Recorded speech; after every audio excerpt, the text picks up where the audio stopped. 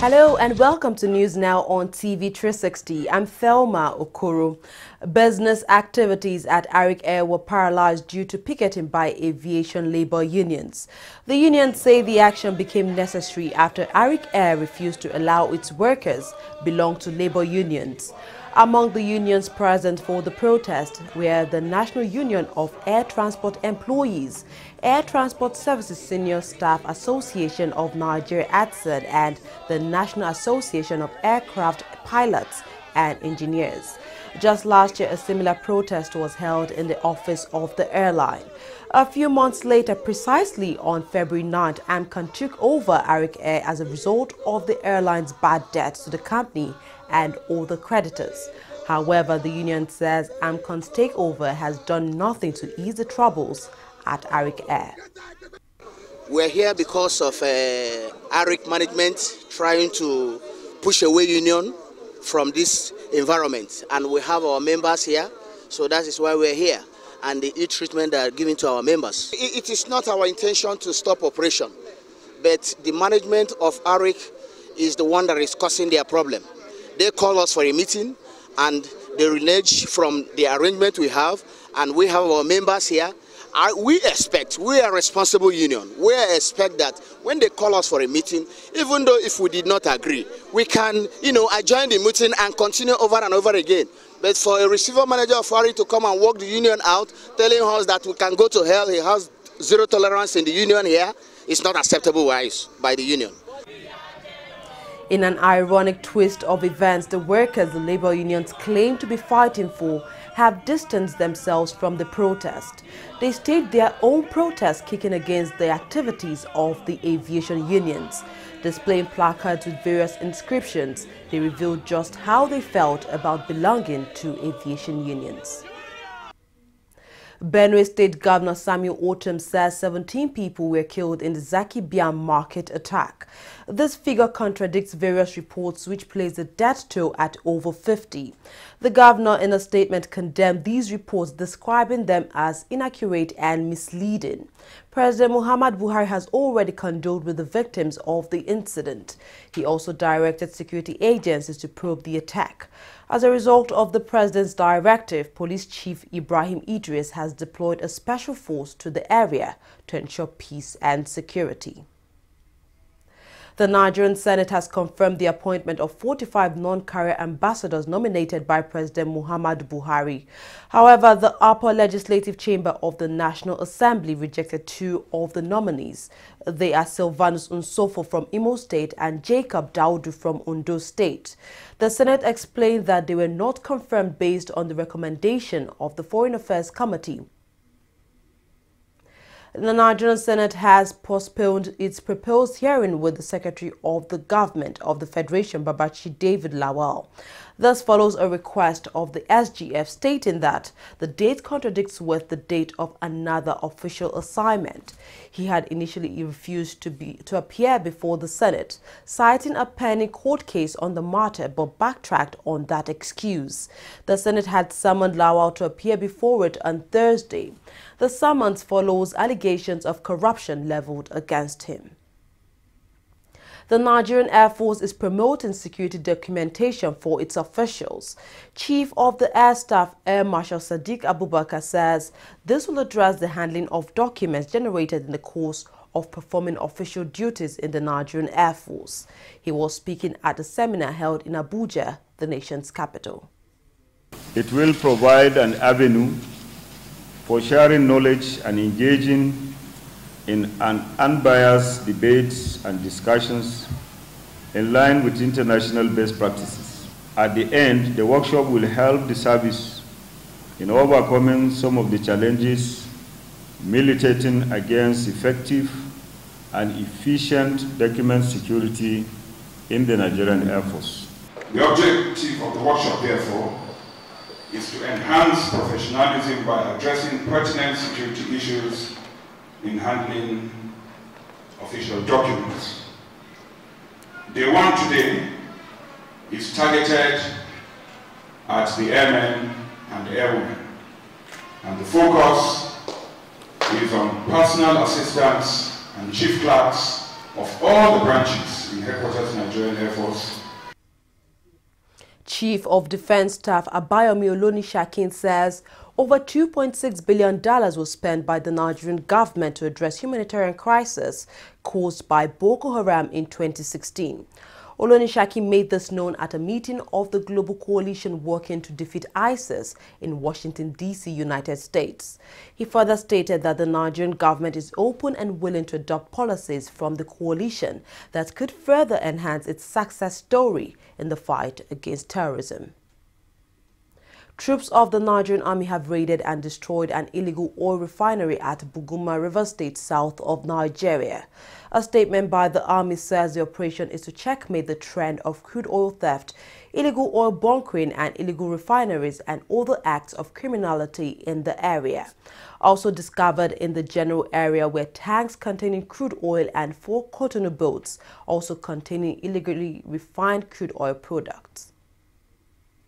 The Nigerian government says reports of a fresh attack on its citizens in South Africa and not xenophobic attacks.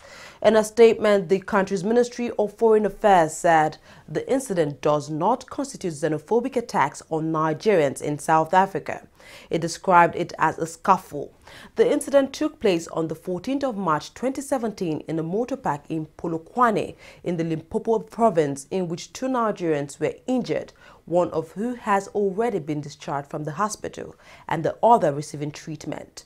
It says it has received no report of casualty or death of any Nigerian in this latest confrontation, though some properties were reportedly destroyed in the ensuing escalation. The creative and entertainment industry in Nigeria has become a key driver of growth and one of the most rapidly growing sectors of the Nigerian economy.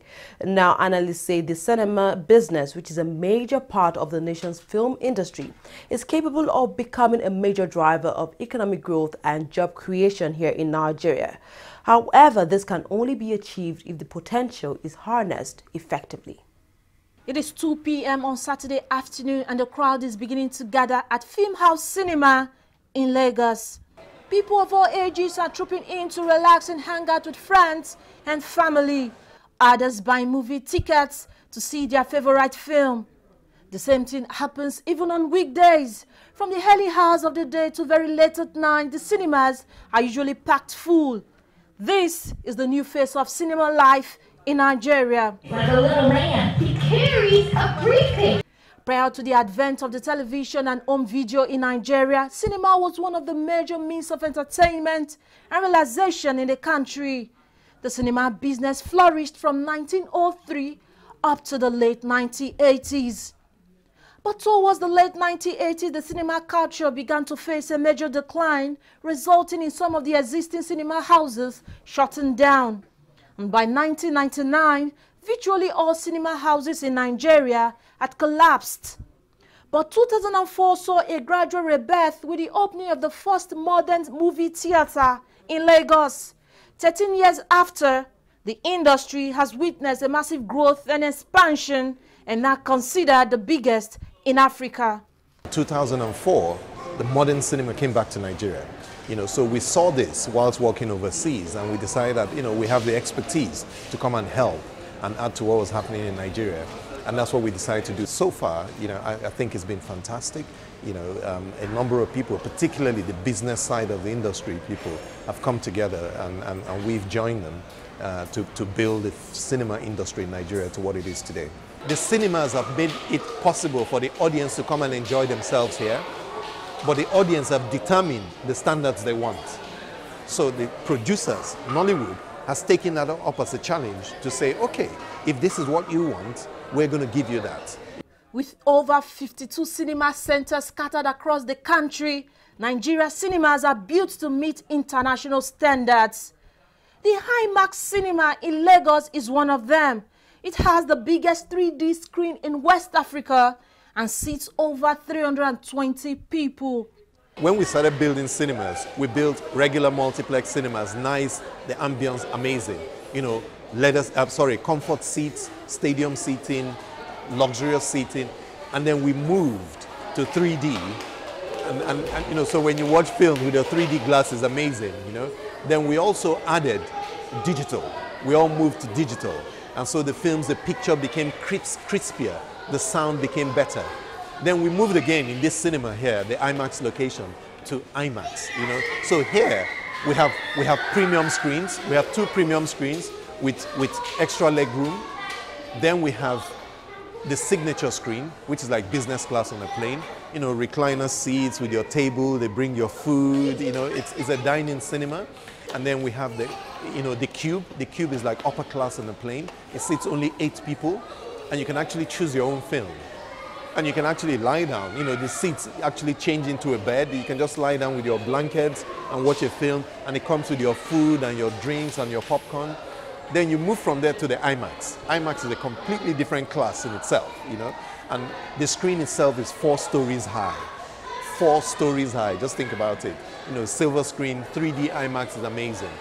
Now, regular 3D is when the image seems like it's coming to you and you're dodging. But IMAX 3D is as if you're in the screen. So it takes you into the movie. You know, things are coming from all around you, not just coming to you, it's coming everywhere, you know, and that is the experience. That is what we call cinema experience you can never get on TV. The influx of modern cinemas in Nigeria is also helping to redefine the standards in the country's movie industry. Producers are now churning out quality movies for the cinemas with budgets averaging between $250,000 and $1.5 million. With the cinema, a lot of people can come out and watch movies with their loved ones, or like before, you have to stay back at home and do that. And aside that, before you put a film out there in the cinema, the quality is very important. So it has also helped the quality of our movies today. And it's also the most important part of making a movie is putting it out there for people to watch and distributing it. So first off, it creates an avenue where people can come and see this film and pay and see it and enjoy the worth of their money. And a lot of movies being churned out today are good quality movies, unlike before. And this is what the cinema business has caused. So it has, to me, it has a positive impact on the industry. Nigeria's cinema industry is now estimated to be worth over $7.2 billion. The making, distribution, and screening of moving pictures has become the country's second biggest source of employment after agriculture. Actually, I was serving with GTB in Lekki branch, and I got hooked up with female staff, and you know, he gave me a link to females. And when I finished serving from the banking, after a month or so females was actually the only offer I got then, and I joined them. So I was working for them as a logistic person. So I make a lot of savings while I was working for females, and I put them together to get a truck, you know. And when I got it, and I met with the MD and other people with females, okay, I need to resign, I need to stand on my own. At the moment now, we have about 9 trucks, and each truck about 2 drivers. We have about 23 staff right now. So everything, all of their movement from one side to another, everything has to do with females, their logistics. As our dates, I handle all of them. Nigeria's cinema business is a lucrative venture that has a lot of prospects. And with a population of about 260 million people, Nigeria is a fertile ground for the business to thrive. It is now left to the government and private investors alike to fully harness its hidden potentials. Flourish Alonge, TV360, Lagos. The Nigerian government has awarded a $1.79 billion contract to a Chinese state-owned firm to work on the second phase of Abuja's mass transit railway. The 3-year management contract is the latest in a series of infrastructure projects won by the China Civil Engineering Construction Corps, CCECC. The country has also previously signed 2 deals worth around $5 billion with the company to modernize and build railways in the north and south part of the country. Now, as part of activities to promote local content development among engineering students, the Nigerian Institution of Mechanical Engineers Lagos chapter has come up with an initiative called Nimecha Innovation Challenge 2017. The initiative is expected to address issues of capacity building in engineering as well as strengthen the practice and involvement in the growth of the nation. Children, they say, are the leaders of tomorrow. In line with this, the Nigerian Institution of Mechanical Engineers, in conjunction with the Royal Academy of Science African Catalyst 16 to 17 Award Grant, have selected 6 schools to take part in the Innovation Challenge. This was made public on Wednesday at a symposium organized to challenge the students on ways of developing their knowledge. Actualize the growth we desire in agriculture, we must embrace technology. And technology comes in different forms. It could come as formulation, it could come as machineries, it could come as equipment, it could come as manpower development. So it comes in different forms. They have a lot to do. You know, the young at heart, there's nothing to trouble them now. So they have all their attention, and then with the basic principles they learn from school, they can actually make tremendous impact when it comes to technology. The minister has tried a lot. He has already given the Nigerian Society of Engineers, which I am one of them, the mandate to go and even submit any research, anything in which our association, we are working together with the government, with the minister. Now saying, why don't we look for ways of using solar or wind, mainly solar though, because we have sunlight a lot in Nigeria. So that's what my speech was all about, looking at that and also trying to encourage the students to see how they can educate themselves, get better acquainted with the technologies available right now. I mentioned there about Elon Musk and how his company now has gone from just making cars running on batteries to looking at a world where we don't even have to depend on fossil fuel. So basically meaning that you can use sunlight to charge batteries, and those batteries can power your cars and all that. Chairman Lagos State Chapter of NIMEKI, Fumi Akingbagbohun, said the association intends to support the discovery of original ideas and local solutions to identifiable problems in agriculture, power supply, renewable energy, and automation. Oh, we have already arranged that already for them. We are running a grant with the Royal Academy of Engineering to power this project. And for today, we'll be giving some tokens to the students to start a demo of those prototype of the ones that have won, that we have selected. We'll be giving them money to run a prototype, and the next 1 month they should come with the prototype. They will now select them and give them money for fabrication also.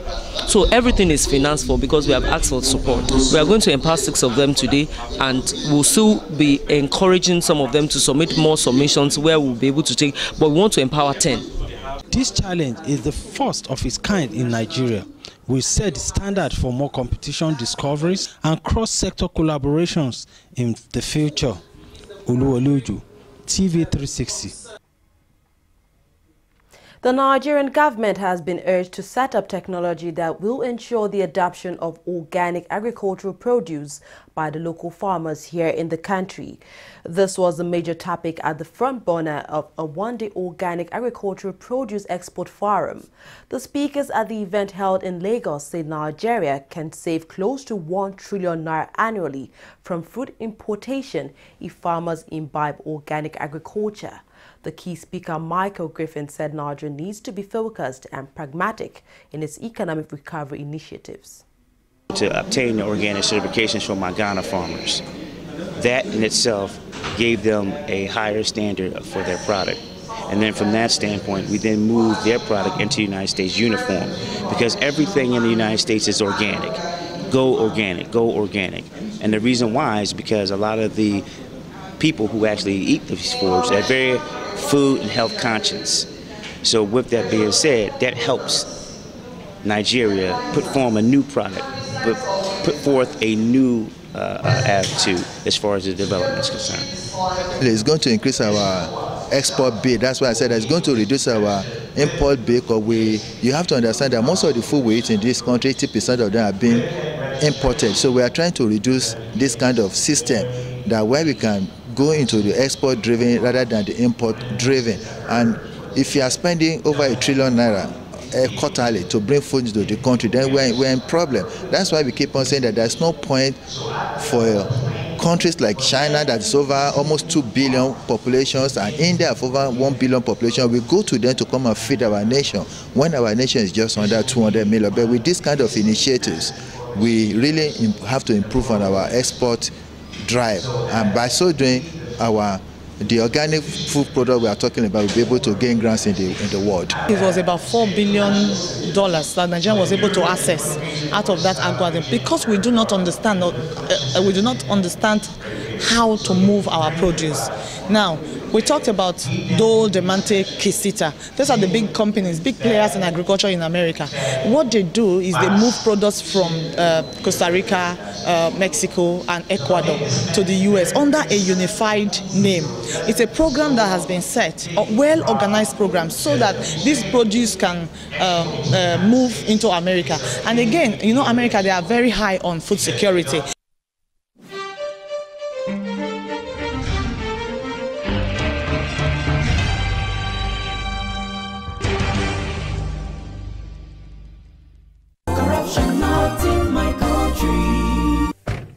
What is wrong with you? Man saying no. Said I drew for more than 1 hour. Yeah, me. Ọ̀rọ̀ yín náà ni mò ń ṣe. Ọ̀rọ̀ yín náà ni mò ń ṣe. Ká kúrò fún Ọlọ́run. Ká satisfy yín níbi ọ̀rọ̀ yín náà ni mò ń ṣe. Ẹ wo jẹ́ ká lọ jàre ká kúrò nbi báyìí. Ẹ jọ̀ọ́ ẹ má bínú. Hello ọ̀gá. Màá dọ́dọ̀ yín lẹ́sẹ̀ yín. I am assure you 5 minutes. Màá dọ́dọ̀ yín ẹ gbà bẹ́ẹ̀. You are deceiving another customer just like you deceived us. The same way he deceived us. Eh? Why? Ètò ni iṣẹ́ yìí.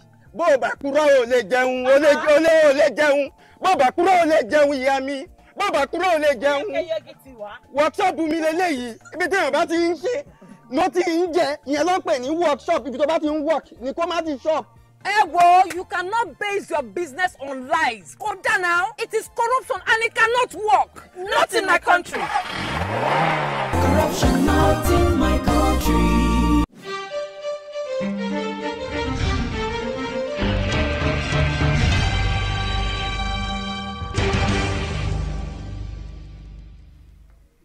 Welcome back. Up next, we have business news with Fidelia. Thank you, Thelma. Global rating agency Fitch on Wednesday says Nigerian banks will face more challenges this year, even after the difficulties of 2016. Fitch made this known in its peer review report, where it said the outlook for 2017 wasn't much brighter than that of 2016. According to the report, Nigerian banks will continue to face extremely tight foreign currency liquidity, despite authorities' best efforts to normalize the foreign exchange interbank market and improve the supply of dollars in the market. Nigeria's central bank plans to sell $100 million in currency forwards on Thursday to be delivered within the next 60 days. The bank has been injecting more dollars into the system to meet the needs of importers since February 2017. Now, the CBN has been trying to boost supply in the market and narrow the margin between official and black market rates. The local currency Naira closed at 4.10 to the dollar on the black market, although it weakened to 307.75 to the dollar on the interbank market. Nigeria's debt office said on Thursday that it raised 2.07 billion naira from a new 2-year savings bond intended for retail investors. Nigeria forecasts a budget deficit of 2.36 trillion naira in 2017, half of which it aims to fund through domestic borrowing. Now, according to the debt office, it offered the bond to help broaden the country's funding base. Oil prices hovered above 4-month low, reined in by investors' concerns that OPEC-led supply cuts were not reducing record U.S. crude inventories. Brent crude oil was trading at $50.49 a barrel, while U.S. crude slipped 18 cents to trade at $47.86 a barrel. Now, the Organization of the Petroleum Exporting Countries, OPEC, and non-OPEC states had agreed to cut output by 1.8 million barrels a day to the middle of 2017. While OPEC has broadly met its commitments to reduce output cuts, non-OPEC producers have yet to fully deliver on pledged cuts. Well, that's all on business. More stories coming up. Don't go away.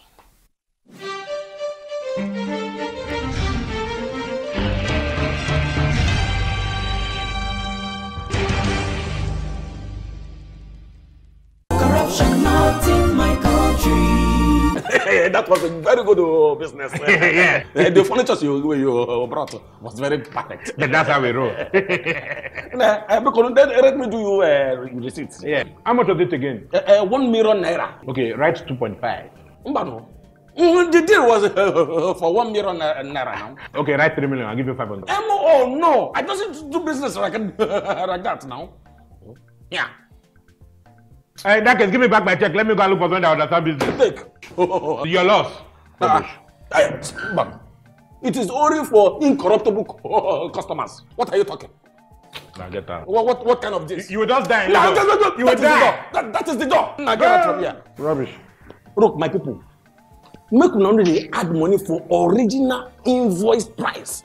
That's not corruption. Say no, not in my country. Corruption not in my country.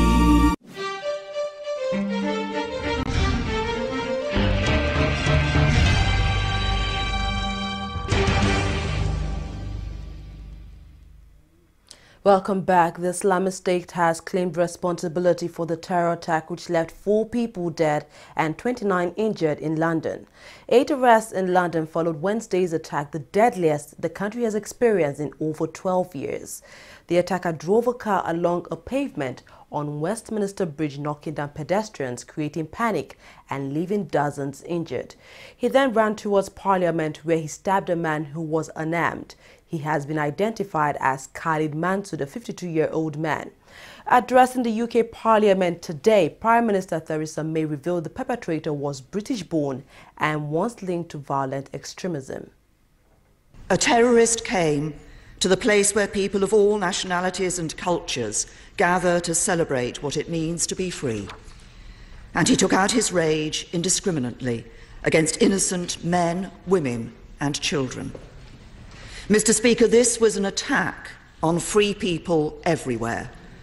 And on behalf of the British people, I would like to thank our friends and allies around the world who have made it clear that they stand with us at this time.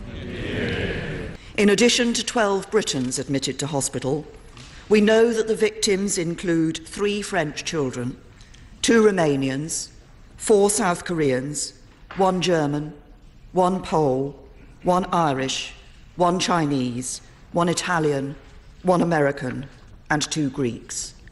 The threat level to the UK has been set at severe, meaning attack is highly likely for some time. This is the second highest threat level. The highest level, critical, means there is specific intelligence that an attack is imminent. As there is no such intelligence, the Independent Joint Terrorism Analysis Centre has decided that the threat level will not change in the light of yesterday's attack. And while there remain limits on what I can say at this stage, I can confirm that overnight the police have searched 6 addresses and made 8 arrests in Birmingham and London. Mr. Speaker, it is still believed that this attacker acted alone, and the police have no reason to believe there are imminent further attacks on the public. His identity is known to the police and MI5, and when operational considerations allow, he will be publicly identified.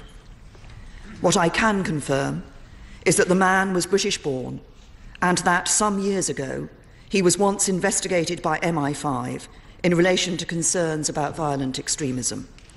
Mr. Speaker, yesterday we saw the worst of humanity, but we will remember the best. We will remember the extraordinary efforts to save the life of PC Keith Palmer, including those by my right honourable friend, the member for Bournemouth East.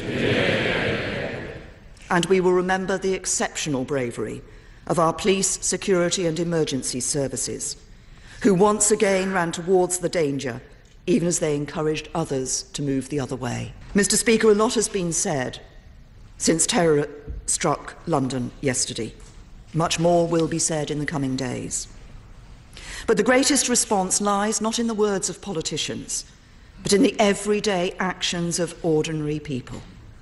For beyond these walls today, in scenes repeated in towns and cities across the country, millions of people are going about their days and getting on with their lives.